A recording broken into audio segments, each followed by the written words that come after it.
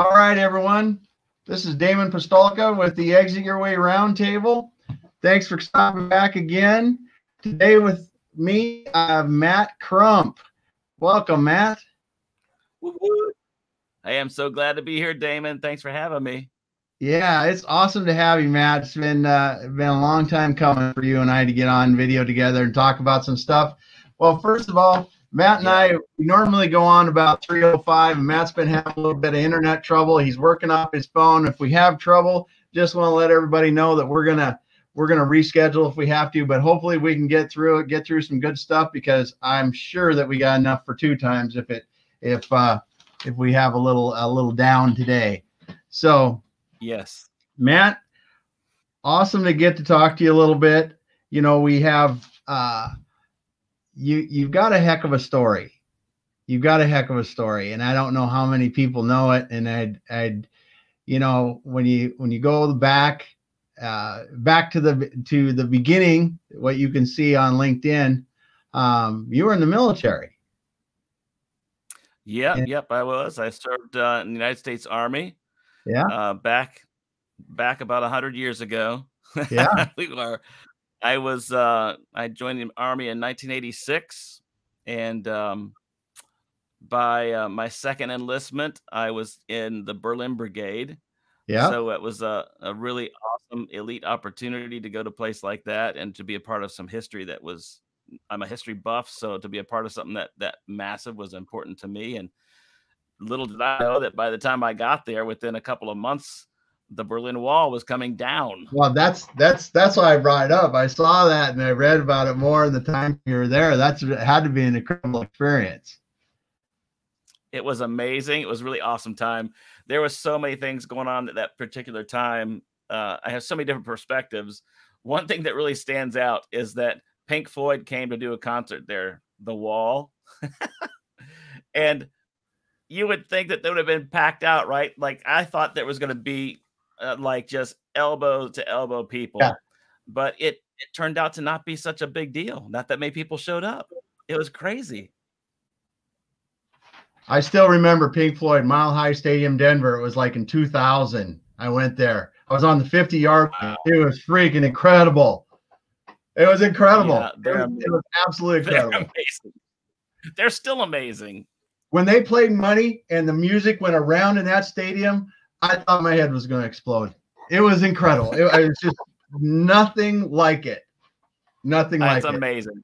And you don't even have to be high to think it sounds that good. No. It's crazy. It's crazy. But anyway, I'll go off on that for a long time. But it is something. That's for sure. Very cool. Yeah, it was a fantastic time. I was very, very blessed to be able to be a part of that history of this. Yeah. That's cool. But, the whole thing in general. Yeah. That's really cool. All right. Well, being in there in that time in your life had to be interesting, especially I'm sure you were a young man at that point, and there were a lot of things to do. So that's cool. Yeah, I joined the Army when I was 5. So yeah. Like most of us. That's right. Good. Well, you know, the interesting thing, and I don't know if people really understand, is you've got a history of being a business owner. I mean, you've had a couple different businesses, and in them, out them, and sold them, all this kind of stuff. And tell us a little bit about that. I've always been a business guy, and at heart. When I went to high school, I left in 10th grade to go to a vocational school where I started marketing, sales, and services. Mm-hmm. And that was a great 2 years of my life. And our senior project, we had to create a business plan and create our own business. Yeah. So I had it all mapped out and planned out by the time I was 17 years old, which was pretty amazing. I made some pretty bad decisions of my life, and I detoured a lot of those plans from happening right away. But I eventually got back around to it. So I've had several businesses, and it's been quite interesting for me to be able to apply some of my gifts, talents, and abilities into those things. As I'm a singer and a songwriter and graphic designer, and like I said, a musician of sorts as well. So I've been able to do different things. Plus, I'm into cars. I've been into cars for a long time. So one of my first businesses was in the automotive world, and had a a detail shop and a fast lube and things that it was really just a blast to be able to have.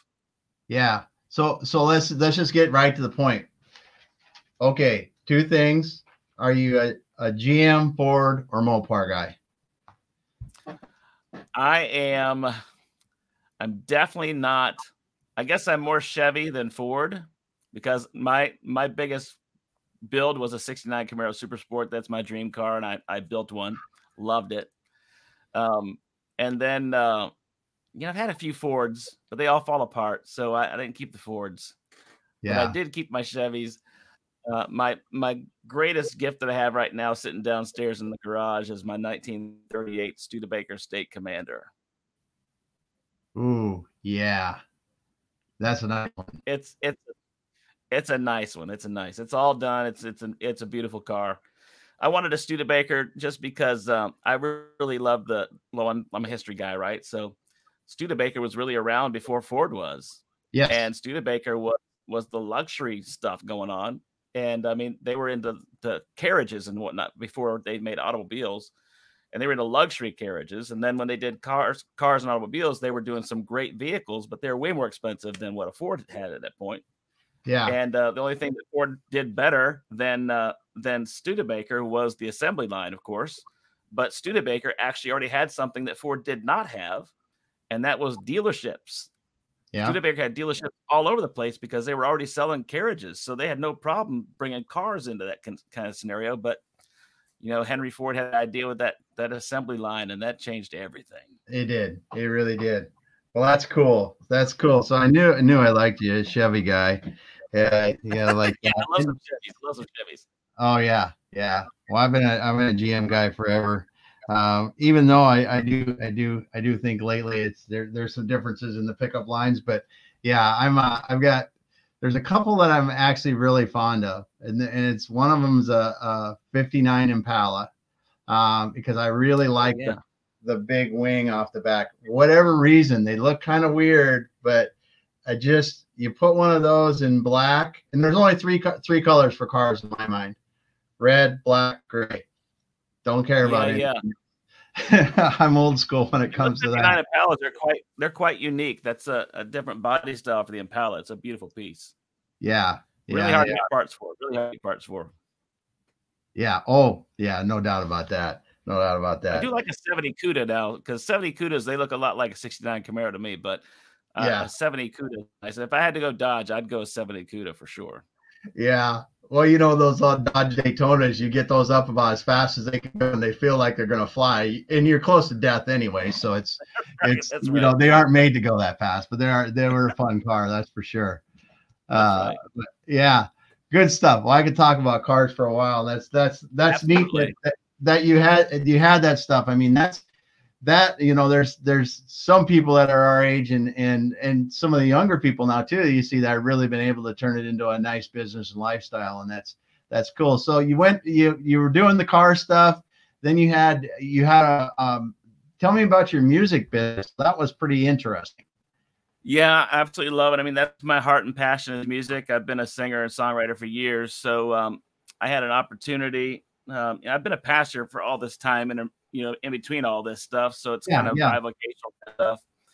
And a friend of mine had a little tiny store. He was trying to do a music store, and he had a flower store, and he was doing all these other things at one time. And he came to our church and started playing music with me on the team, and eventually told me he had this music store, and he's going to go ahead and probably just dump everything and put it on eBay or something and put it in his garage. And I said, wait, what do you mean you got what? And he said, music. I said, man. So I talked to him about it, went down and looked at everything. And I was like, oh no, I mean, I'm the entrepreneur, right? So I walked in that store and I'm like, I see the Taj Mahal of music stores in this little, 1,000 square foot space. Right. So I saw it. I said, oh, I got to have this.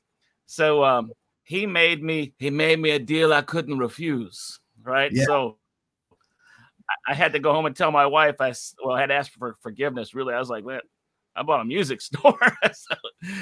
so it was a great opportunity. And it took me a little bit of time, but about 10 years I had that business. Yeah. And the only reason I had to really stop, I mean, of course, I went through 2008 with that music store and still survived. Yeah. But by the time I got around to 2015, I'd first gotten cancer. We talked about that a little bit in 2011, but then I came back stage 4 2015, and I knew it was going to be pretty hard fight. So between the economy and the cancer, I had to let the music store go, which was one of the hardest things I've ever had to do in my life. It took me months to finally say yes to do it. I kept saying I was going to do it, and then finally I said I was going to do it, and it was horrible. Not to mention the way I went out. Whole nother story with hiring a company that I would never do again to put me out of business. They put me out of business, all right. Yeah, it was quite an experience. That's it. It's too bad to wait, but it had to be an interesting ride while you're in it. It was so fun. The best part for me was, obviously I wanted to have a business that made money, but I was more interested in people and meeting the needs of the people. I mean, one of the neat things, Damon, is having some little kid come to the music store for their first time, grabbing their first guitar, hitting their first drum, doing their first thing, coming to their first lesson. And you see those eyes get so wide. You're thinking, I'm the guy that they're never going to remember, but I'm the guy that sold this kid his first whatever or her first whatever, and they're going to be playing the rest of their lives. I got to be a part of that. I mean, how amazing is that, right? Yeah. Yeah, that no doubt had to be quite a thrill. It'd be quite a thrill. Love it. And of course, you got some old timers that want to come back and say, "Boy, when I was in my days, I used to play guitar back in the day." And they come back, get their guitar again, start all over again. It's amazing how music can just do so much for life. And there's so many ways to express yourself and enjoy it. You don't have to be a rock star to have fun with music, right? That's the best thing about it. It's supposed to make you have fun. Yeah. I always tell people, I say, buy a ukulele. Buy a ukulele. Nobody can ever see somebody play ukulele and not smile. I mean, it's like you see all little things. I can't play nothing anymore. Grab you a ukulele, Damon. All you need to do is move your finger around a couple of places. You write a song. I'm going to write that down because that this year. Here's the title for your new song: "Tiptoe Through the Tulips." That'll be your first song. Yep. That's the one everyone knows that ever seen a ukulele been played. That's for sure. That's right. I've got musical kids. My wife is musical, but I have no musical ability whatsoever. So I can appreciate, but I can't participate. So that's my deal. The only thing you can do is play the radio. That's about it, huh? Yeah, that's good at that. I'm good at that. Yeah. Awesome. But anyway, that's awesome because I mean, like you said, that is really, you follow the passion in both your automotive business and then your music business, and you're really able to do it. And I'm sure being a pastor too, during that time, the musical influence was kind of cool as well, to be able to do that while you're doing the pastor.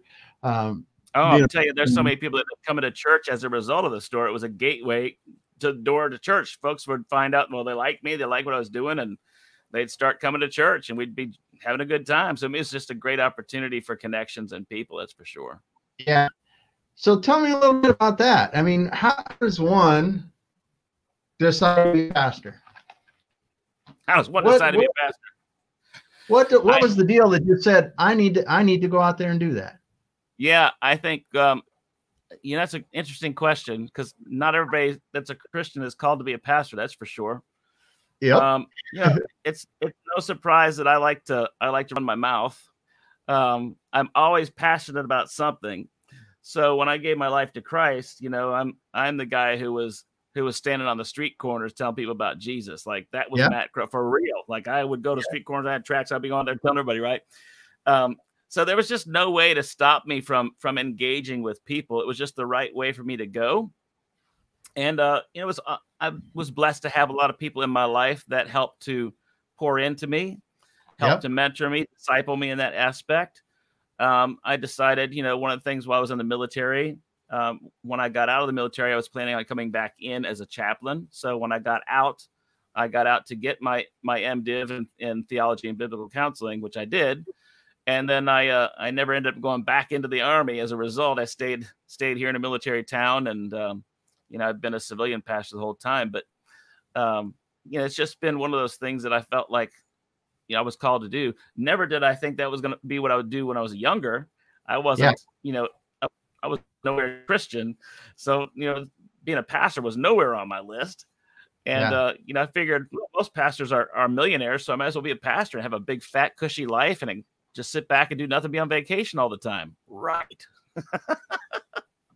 So it's been a great joy. Obviously, it's been it's been able to, there's work involved. You know, a lot of people think pastors, maybe all you do is read the Bible and pray or something like that. But imagine having everybody's problems being now your problem. Imagine everybody dumping on you and expecting you to give them some kind of counsel or answers that make sense.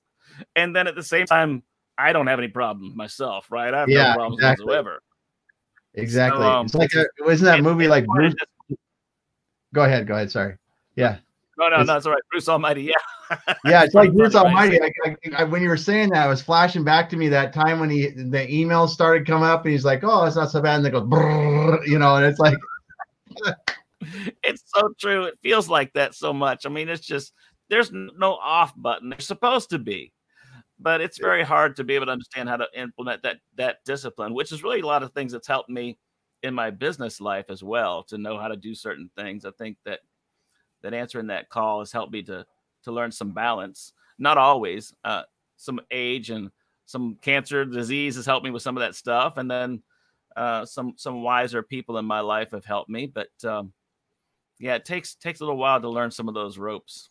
Yeah, that's for sure. That's for sure. So let's talk a little bit about that. Let's talk a little bit about your battle with cancer. I mean, you've had some good news recently, but let's talk about coming up to the good news. You know, you've been through it a couple times. You've had a few things, and you know, it to put it mildly, and I'm like a grain of sand compared to the Sahara mildly. You've had some challenges there. I've had a couple problems. Yeah, a couple problems. Well, just like I said, originally going back to about 2011 is when I was first diagnosed with cancer. It actually came as a result of me having a hernia. I had a hernia, had to have surgery, and the hernia got botched up. So I was referred to Duke to have another surgery because it was really bad. So they needed to fix it really good. Yeah. So when I got there for my consult for the whole thing, my wife was always on me about these spots that were on my back, and I never paid attention to it because I don't really stare at my back that often. I don't know about you, but and then, you know, I'm a pig-headed husband and just kind of blow stuff off and whatever. Whatever. I'll go to the doctor later. So we get there, and this doc was examining my wife. So will you just please look at him? And she said, "Oh, yeah, we can't do anything until that's taken care of." And within a week, I was told, "Yeah, you've got cancer, and we got to go in for surgery right away." So all this stuff went down really fast for me. So that was a 1-year process of surgeries and healing, and then I had to come back for my hernia surgery on top of that too. So I had a couple of surgeries all at one period of time. And the one thing, hindsight, I can look back at now during that period of time, 2011, is that they didn't really know much about the type of cancer that I had back then. It was pretty new still. It was melanoma, but it was metastasizing. It had metastasized fully. It had gone in my lymph nodes. Yeah. But they didn't really do a lot of work on me at that period of time, which didn't make a lot of sense then. Now I understand some of that could have done differently. So I was given kind of an all clear. And of course, we were praying and believing God for my healing, all that stuff. So then when they said you're good to go, we felt like, of course we are. I am. I mean, that's God. And here we go. Right. And then 2015, I was getting ready to go on stage and sing. And right before I was getting ready to sing, I started coughing up a little bit. And I felt, you know, tightness in my chest, a little burning sensation. I felt like maybe I had a cold come on or something like that. And I started coughing up blood. I never coughed up blood in my life before. So I thought, okay, this is not cool. It's maybe I got pneumonia or something, or I was thinking tuberculosis, something, all kinds of things, right? So within a matter of a couple of days, because I didn't go right away because I'm still the stubborn idiot that I am. Go within a couple of days, see my buddy who's a PA, and he checked it out, and he says, "Hey man, I've looked at this, and I think you've got some bad pneumonia. We're going to put you on this." Actually, it wasn't my friend. It was another associate there. Put me on a Z-Pack and said, "Come back in 7 days." So we did that. Nothing changed in 7 days. Still Yep. coughing up blood. Still problems. Go back. That's when I saw my buddy, and he said, "Man, I'm looking at your X-rays right now, bro. You need to go back to Duke." And I said, "For pneumonia?" He said, "No, man. I think your cancer's back." I said, "What?" He Hmm. was 100% right. I had had lung cancer at that point, but that's the interesting part. That wasn't where it started. I was already stage 4. I had it in my adrenal gland, by my kidney wall area, my muscle wall, by my leg. Then it had traveled to my lung. So I'd already had 3 or 4 different tumors. So I was immediately put on treatments, trials, radiations, all kinds of stuff I had gone through. That's really when a lot of stuff started happening with me, with the store. And within that period of time is when I made the decision to shut the store down, 2015. Yeah. Yeah. And then within 2 months of shutting the store down is when I was medevac to the hospital with a bleeding brain tumor, and I Yeah. had to have a brain surgery. Yeah. And not shut the store down, I would have had been medevac to the hospital, had emergency brain surgery. It took me almost 3 months to get over that brain surgery, like 3 months laid up at the house. I Yeah. don't know how a business having a hard time without its owner could have done, whose this business relied on me way too much. Yeah. Yeah. I would have been in a lot worse condition with my store and my life than had I, I had the chance to shut the store down at my own desire, my way, a little bit Yeah. anyway. It was a tough time, but I mean, God has a way of working things out, and Yeah. I had the time and the space to heal. I didn't have the pressure of worrying about the store, employees, stock, everything else, all that kind of stuff. So Yeah. it was a wild time, that's for sure. Yeah. And I've still had, ups and downs then. Just had another brain surgery 3 months ago from some recurring stuff that happened in my brain again. But the good news, as we were saying here, all that bad news to say, the good news is right now, the last test says that the cancer is all gone from my brain. My PET scan shows clear in my body, that things are looking pretty good right now.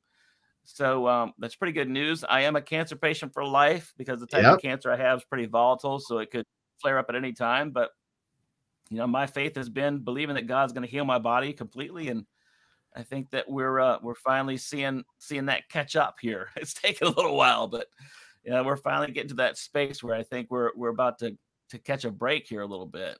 Yeah.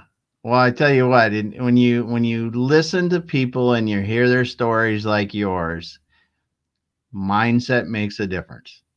Mindset, faith, and what you're doing makes a huge difference, because you can't tell me, and people may debate this all till the end of time, but do you think if you didn't have the deep faith that you had, and you would be here today? I know I'd be dead. Yep. Yeah. Even if I was just negative about it. Yeah. That's what I mean. There's not whatever time you want to talk about there. Yeah.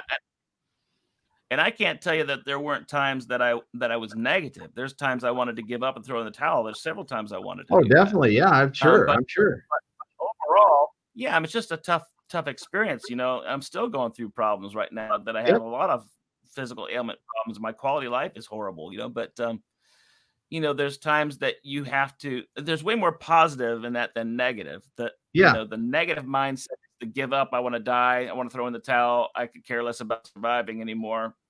I had way less of those thoughts than I had.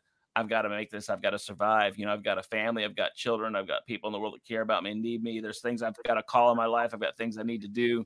Those types of things will be what motivate me. Yeah. And, the chance for me to share with people my faith, my hope, my healing, my drive, my excitement, my desires, right? It's like, back to my drug days. It's like crack for my soul that I've got to really do that, because it gives me wants me living in my purpose, but to help other people do that is amazing. So it would suck to be dead and not be able to do that. And I think I still got some years.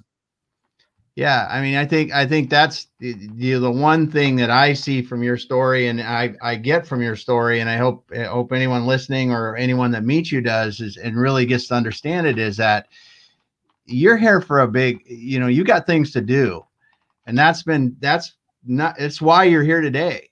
It's why we're talking today. There's things that you have to do, and you have a story to tell, and you have people to help, and I think that's you know, anytime we've talked, I get that feeling. I understand that's why you're here. And when, you know, when we heard about your little bit of challenge you had here recently, it was, you know, it was not easy again, but you know, you're with us here today. And I think there's a reason for that. And yeah, now when I get, what's that? Yeah, there's no doubt. Yeah, my hearing is horrible. That's why I have to ask once in a while. It's like, at least it's on my good ear that my speaker is at. So I need to use headphones. But, you know, yeah, that's for the military too. But anyway, but no, I think it's a testament to that there is a calling, and you found your passion, and you know, it's through your life, the different passions may have changed a little bit, but it's all around, when you think of the theme behind this, it's helping people, right? It's helping people helping people enjoy their hobby in a car, enjoying music in your music store, and finding their faith as a pastor. And now we turn into the part of your life and career that I think is exciting for me, and I hope that people listening is exciting for them too. Is you help people on their journey as a life coach or an executive life coach, and let's talk a little bit about that and what you're doing there now. Yeah, I mean, you're right. It's the same ingredients, just a little different flavor, right? I have a different chance to be able to provide things into people's lives that, you know, from my experience, you know, I've lived a long life already, and I've had a lot of great opportunities, which have helped me to learn many different things. I have a long way to go still, but I have a lot of life experiences. I tell people this: I sure know what not to do, and I can really help you out. Now, don't go down that way for sure. I mean, I got books on that one. So, consequently, that's obviously learning how to do some things the right way. I would hope that I have the ability to share that with some folks, you know. So from my drugs and alcohol to my military times, from leadership stuff, from building churches, from you know, building businesses, from having hundreds of people under my employment for those period of times. I mean, my design, my graphics, my creativity, all these things I like to do. There's so many things there that I'm like, how is it that I cannot give some of this stuff to people? I don't feel like I'm supposed to take this to the grave. I need to get rid of this stuff while I'm here. So the greatest opportunity I have is to be able to share that with people in their businesses or their personal lives, and help them to learn some things, maybe in a much better way than I did. And I've been able to develop some tools and some opportunities for people to learn things different ways, you know, through that process. That's what's fun for me. Yeah. And I think Ira Bowman said something. He said, hindsight is 20/20. And I think that's for people that lived a little bit of life, that hits home a lot. We've had to learn a lot of things. Right. And he sure is right. Yeah. So I can only imagine what I'll be thinking 20 more years from now. Yeah, wow, exactly. I was stupid at 50. I don't know what I was thinking. Exactly. And you know, it's for a lot of people, and I don't know if it is for you, aging is fun for me. I really enjoy, I've enjoyed every stage of my life, and I don't know if it's been like it for you. You know, the younger, wilder, crazier, it had a ball, but as I've gotten older, I really enjoy the serenity it brings, I guess, if anything else. Yeah, you still get the, there's no doubt. But once you just get that, there's just a different feeling that you get. I think that's pretty fun, and to be able to help people, like you said.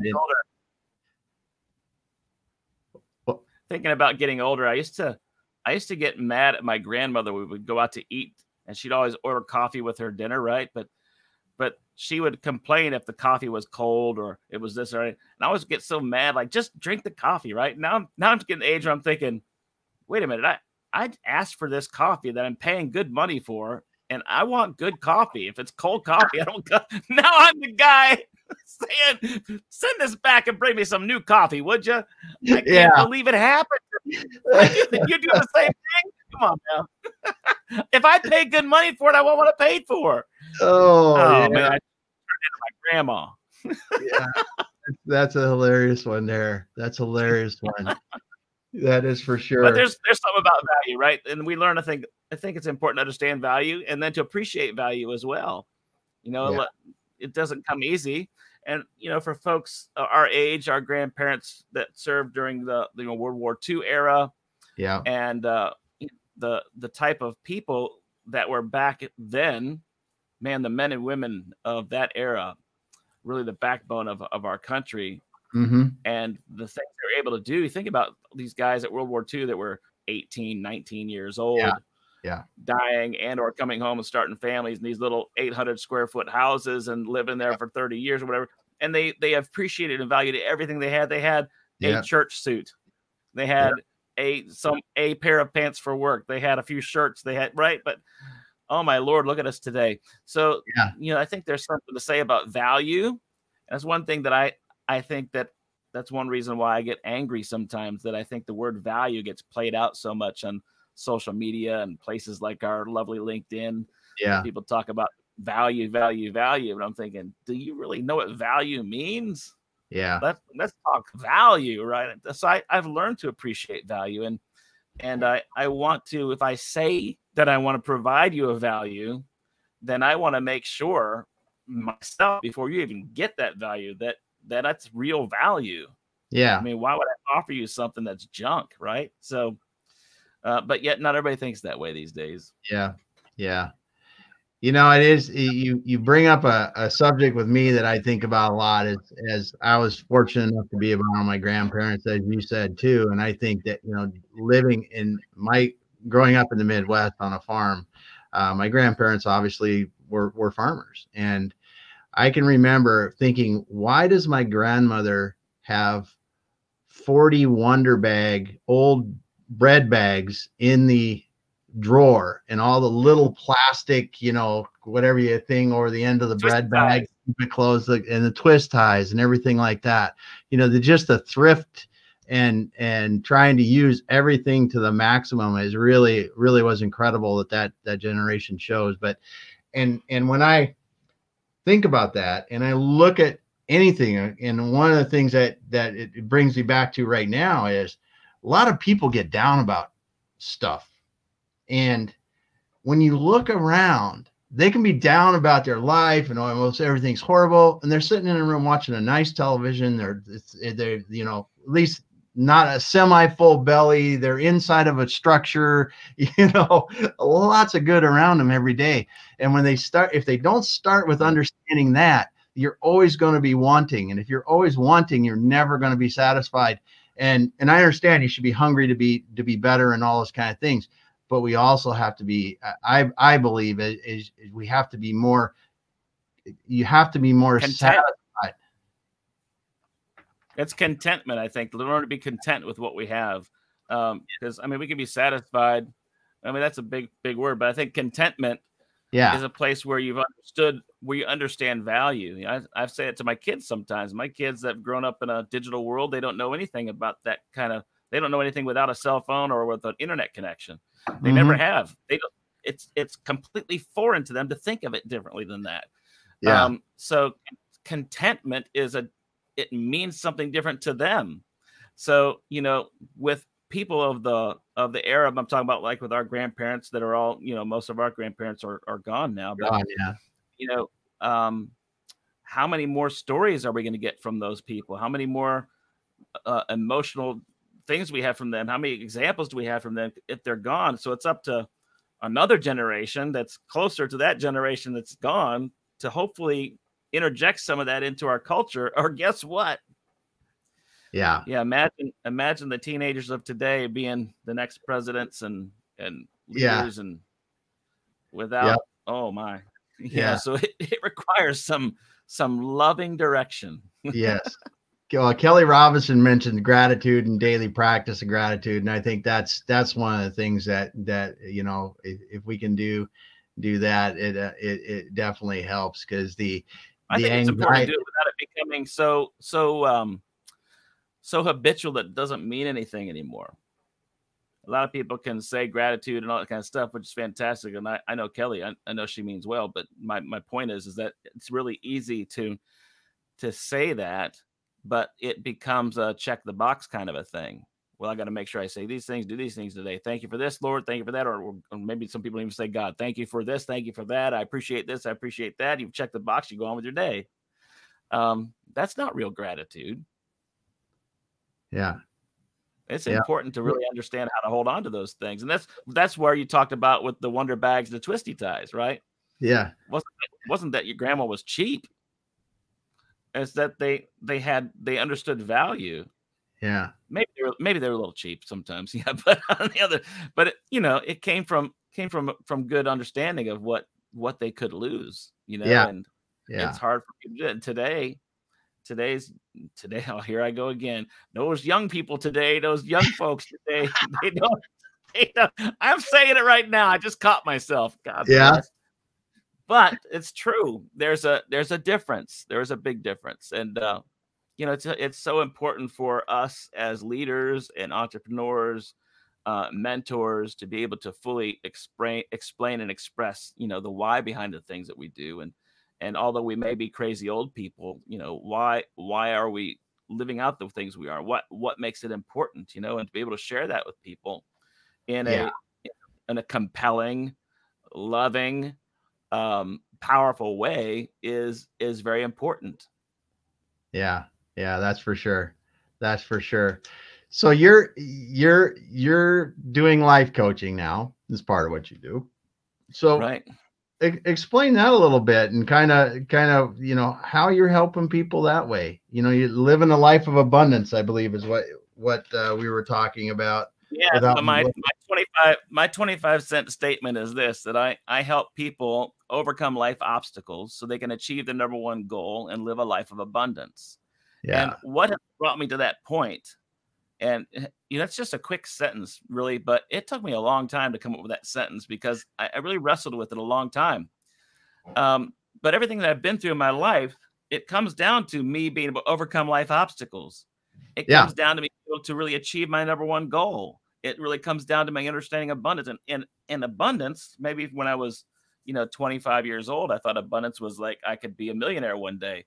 But now abundance means to me that we can live life debt-free, that we're content, that we're happy, that it's not bad to have nice things, but we don't have to have an abundance and excess of things, right? So, there's things I've learned. So for me, abundance means a whole lot more. So I like to teach people about a few things. One, if you can't overcome life obstacles, then forget everything else. There is no life purpose. There is no number one goal. Just this nonstop roller coaster of crap.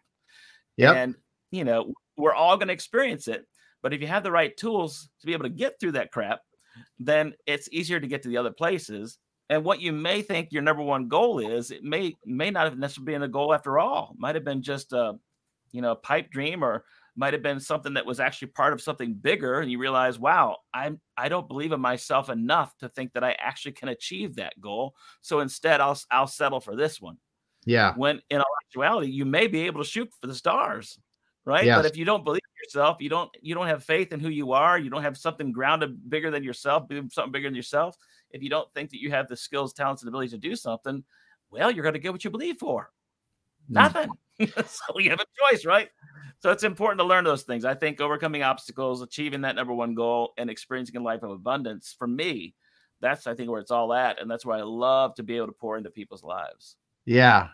Yeah. And that is 100%. It's so true that people look at these goals like, I want to do this, but I don't think I can. So I'm going to try to shoot for here. And so it's like almost, they may not even say it that way. They believe it on the inside. They don't say it out loud, and they would be too embarrassed to tell you or me, but they go there, and it's like, oh, you can do better. Yeah. Yeah. And that's an interesting thing. And being through it myself, I mean, there's a lot of times when you look at it and you go, I just don't know if you can. And it takes some help once in a while. It takes some help. It does. And in a business like yours with Exit Your Way, it goes one of two ways. One is the exit your way and you can sell this thing and make some good money, retire and go to Hawaii. Or, you're going to have to finally get rid of this dream you've had to have this great business and shut it down. And Yeah. at least you can go home with some toys and maybe pay a few bills instead of owing everybody and their brother and having a miserable life, right? So, Yeah. it goes a couple of ways. So during that period of time, you get to do a lot of coaching yourself. It's a lot of helping people get through some horrendous times. I had to lean on somebody to help me to go out of business. Yeah. I knew what to do, but there's just things that I had a hard time letting go of because it was my baby, it was my things, right? And Yeah. it's like when you're I was in the military and I have to jump off things, did air assault, all that kind of stuff. So when I first did rappelling, I was in this big tall tower and I was on the edge of the tower. I was getting ready to go off my first time. And it's all man stuff at that point. You're like, everybody's all, teasing Yeah. you. Everybody's so I'm there for the first time and I'm sitting on the edge of this thing and I'm looking down. It looked like it might as well have been the Empire State Building. Yeah. But we were maybe 30 feet up. I mean, that's tall, but it wasn't massive, right? So I'm hanging over the edge of this thing. And I looked at the guy in front of me and I said, hey, dude, you're going to have to kick me off of this right now. And he said, what? I said, just put your foot in my chest. And he said, okay. And he pushed me. And when he did, I mean, as soon as I was off the edge of that thing, it was the best moment of my life. It felt so good. But just getting off the edge, just leaving that place to take that leap was the hardest thing in my life to do. And sometimes somebody just giving us a kick in the butt to get off that thing. And then you realize, wait a minute, this is kind of cool out here. I want to do that again. Yeah. Yeah. That's a great story and a life story first for you, but it's a great thing for people to think about because often the only thing that stops us in I don't know how many percent much of the time, but a vast majority of the time is our mind. Yeah. It's the only thing that stops us. Because when you look at all the things that we can't do or we think we can't do, and you really take them back into, oh, I can't do that, I can't do this. It's you've built up walls in your mind, and people like you can help, tear those walls down and show people that a step at a time, and you can get there. And that's the cool thing about the life coaching and the things that you help people with. Well, that's what I love about it. And I've been through enough other coaches in my days of trying to, coming from a pastoral background. I mean, I've been coaching for years, but to really go into a life coach business world where I'm in, now, I wanted to get some different type of training than I'd had in the past and want to learn some different things. And I can't tell you how many times I was disappointed by coaches and companies out there that were just there strictly to rip me off. Yeah. Yeah. They didn't care about me. They cared about being in the double comma club. They cared about, telling us about their yachts and their toys and their this and that and the other. They didn't give a crap about me. Yeah. And I was highly disappointed in some people. And I never want anybody that I have in my life have to go through something like that. Yeah. Ever. It's just ridiculous. And they get charged these astronomical fees. I paid some stupid money, I'm telling you what. Yeah. And people get paid this money. And I'm thinking, how could you sleep? Yeah. I mean, no wonder you don't give your address out because people will come and kill you. I mean, there's just some crazy people out there. So anyway, I like to provide value to people that are part of what I do. That's for sure. Well, they get all of me. I don't feel like, what comes out. And you have a history. I say they get all of me. So yeah, they get all of you, and you have a history of helping people, though. I mean, that's the thing that I think really makes unique among people. And there's other people that help people and other things like that. But when you look at your history and helping people follow their passion and being a pastor and the years that you've done this, and then your own struggles through the difficulties that you've had medically, it just, where you're at today is where I believe you're meant to be. And I think that your life is, all of our lives really, it adds up to be where we're at today, good and bad. And it turns us into where we eventually in our minds want to get if we keep moving forward. And I think you as being a life coach now, you've had life experience of many lifetimes in your life. And I think you Right. know, the business, the just the life experience and everything else, it gives you a credibility and an experience level that you can share with others that many are not even going to hold a candle to. So it's Well, cool. that's a blessing, man. It's a price you pay, you know, and I'm grateful. I'm grateful that, and like he said a minute ago, that you know, hindsight's 2020. I mean, I wouldn't have said I was grateful back then, you know, Yeah, but yeah, I wouldn't even yeah, say I was grateful last week for some things. But yeah, you know, you learn some things, and yeah, there's great lessons in life if we're willing to listen. And I'm nowhere near, tell people this all the time. We say this at our church, is that, you know, for me as a follower of Christ, I am a follower of Christ. I am not a perfect example. I'm just a living one.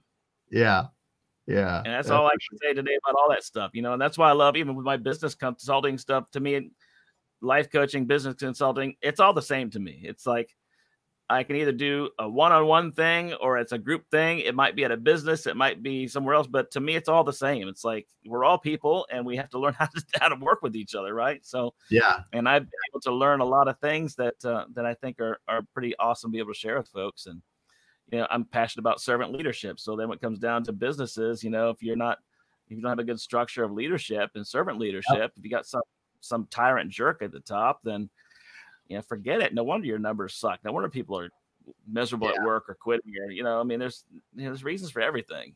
Yeah. Well, and if you're helping the leaders get their life straight, or their purpose in life straight, or whatever you're helping them with, then they can begin to do that with other people.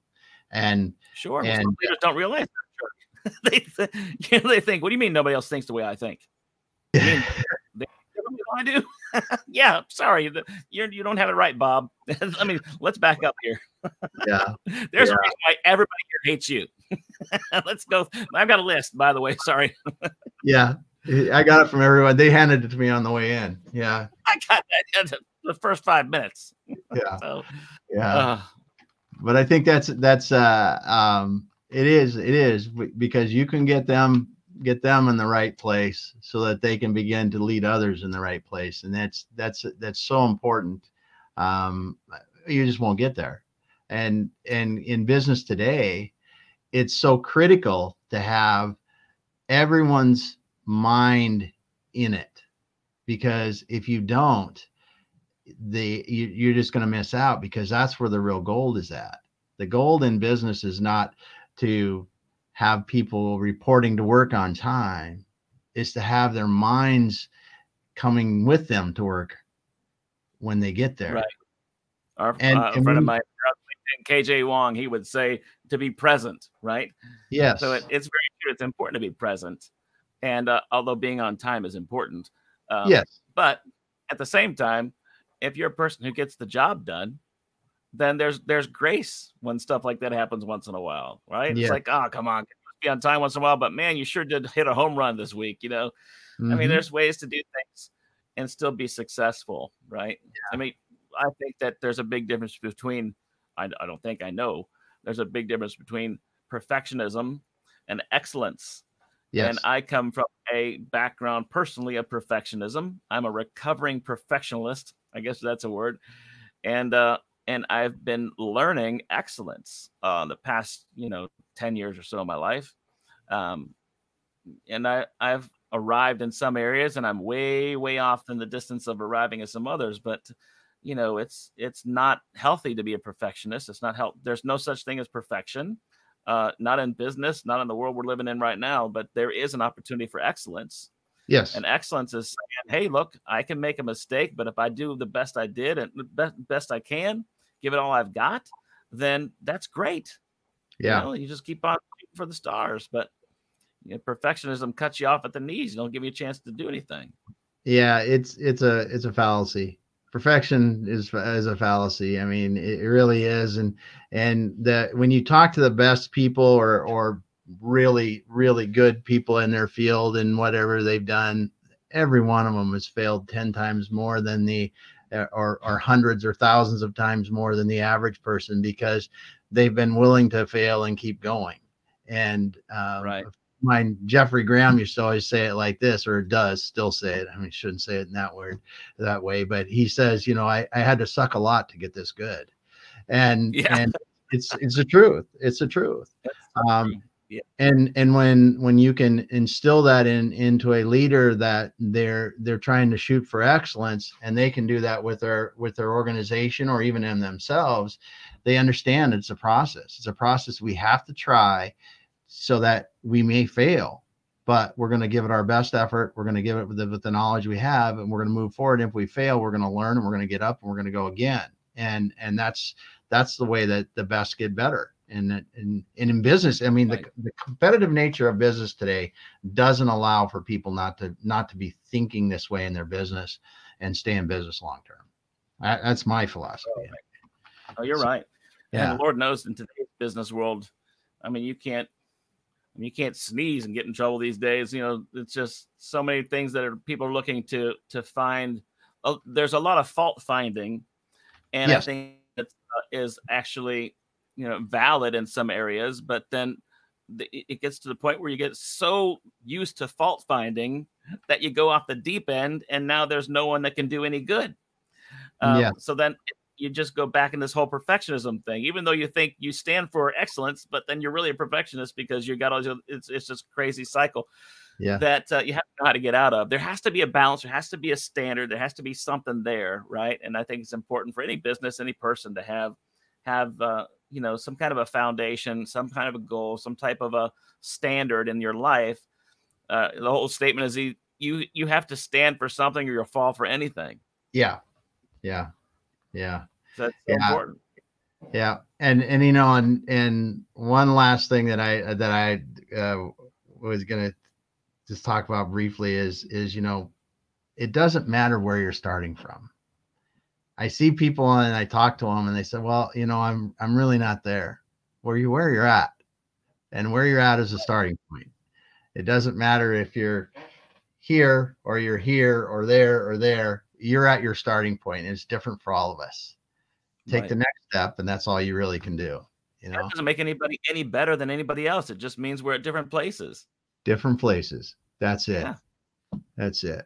So, well, Matt, it's been awesome talking to you, getting to know you a little better. And I just, every time we talk, I just enjoy it. I enjoy it. And I really love today being able to talk about your background and where you're at today. And it just makes me feel good to see you here with us today, and being able to follow your passion like you are.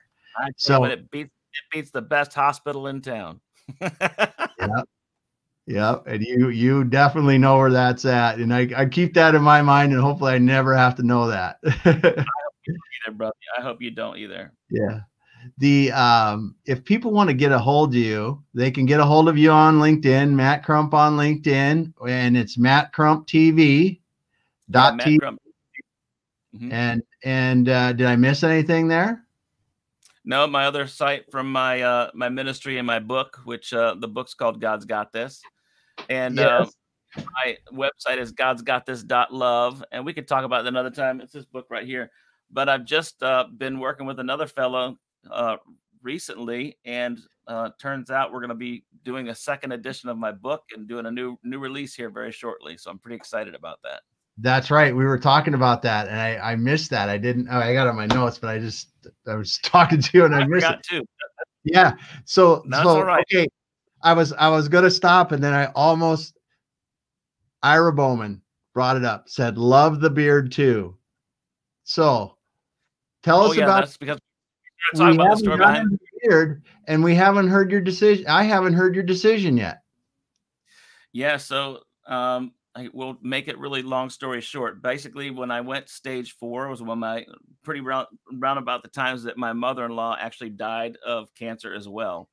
And I've always had a beard of some sort from birth. No, I've always had some kind of facial hair since I've been an adult.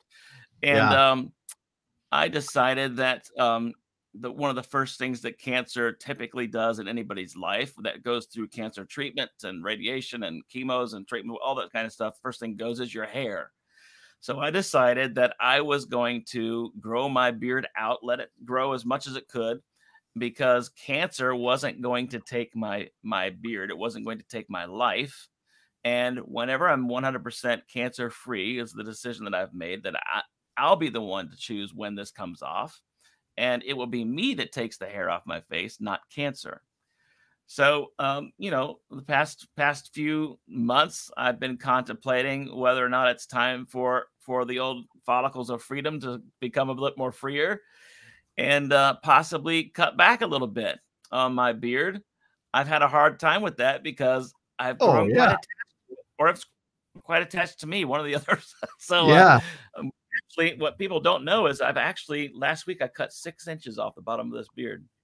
You can't even tell; it's still long. But I did cut 6 inches. I give myself a trial run. I was like, oh my God, I can't believe I just did that. Oh So, my. my stand in faith has always been to believe God for my healing. Isaiah 53:5 says that by his stripes we're healed, and I believe God's my healer. He didn't give me cancer in the first place. So I felt like once I was finally the position in place of saying that the cancer is gone, and of the last tests we've been having, things are looking a lot more positive. So I felt like, is this the time for me to fully engage with my faith and say, let's go, let's cut her off and say I'm done with this cancer battle, right? So I've been playing around with that here lately, Yep. and I've been making some decisions of whether or not I'm going to do it. So you'll probably see stages, because I'm always going to have some kind of a beard. I love Yes. to have a beard. Yes. Uh, Yes. but it does get I'm tired of it being really long. Actually, sometimes it just gets really in the way, and my wife hates it with a passion. So, Yeah. I figured if I ever want to kiss my wife again, I might have to cut it off. Yeah. That's kind of important. It's kind of I think so. important. I think Yeah. so. For her, I need her to feel cared for. So I might need to take this off. Yeah. So Well, I I think wanted to get that.